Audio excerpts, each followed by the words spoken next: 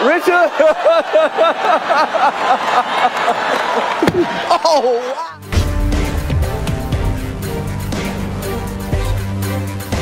Keep my wife's name out your mouth!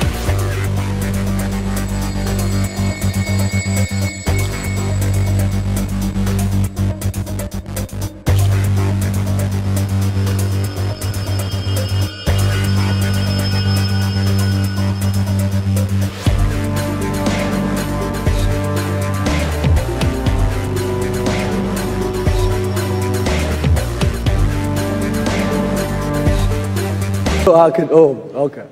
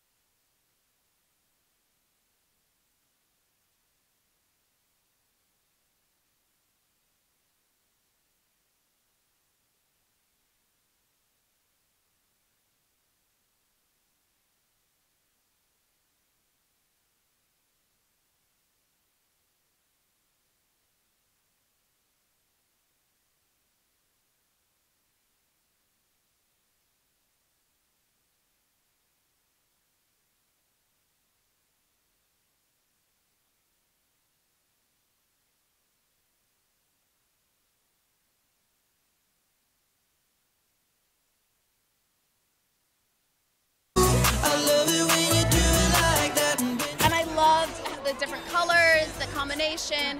It just felt like me, because also there's something about it that feels very old Hollywood.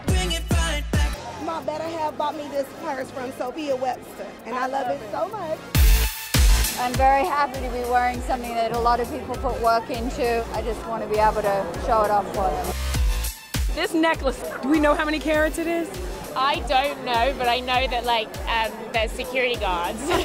Lily James wasn't the only star in pale pink, but the night's biggest trend? Red, red, and more red. This is Christian Siriano. He made it for me. What? They drew it out and I went, that's the one.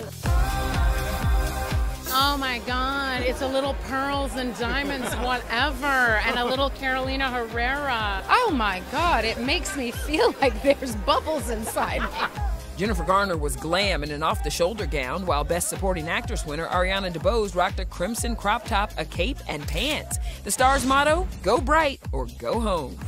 Sorry, I had to show everyone my outfit. Yeah, flexing. Hers kiwi-colored Carolina Herrera dress matched the custom David Coma look Beyonce performed in. It feels good.